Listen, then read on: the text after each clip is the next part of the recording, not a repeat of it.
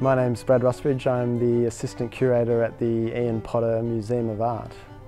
Andrew Hurle's Commonwealth Bank money box was first exhibited at the Potter in 2012 in an exhibition called Post Planning, curated by Bala Starr. It was subsequently purchased by the Potter for the University of Melbourne art collection. The work is a greatly enlarged version of a child's money box, a supercharged replica of the type that were popular among school children from when they were first released by the bank in 1922, right up until the early 80s, at which point they had become freely distributed in classrooms.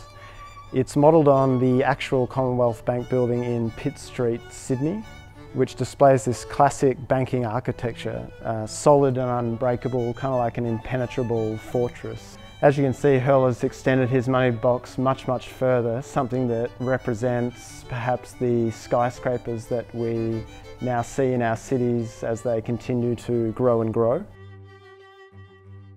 The work, I think, makes us think of our aspirations towards the attainment of wealth, and these are ideas that are perhaps instilled in us from quite a young age.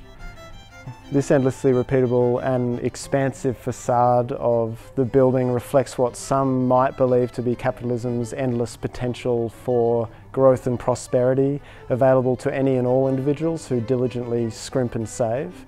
And what I like about this work is that Hurle leaves it up to us, the viewer, to decide how relatable this is as a concept. Do we buy into this dream? Is the system of perpetual growth that is alluded to here actually sustainable? Does it work for everyone? And how do we personally measure up to this as an aspirational standard?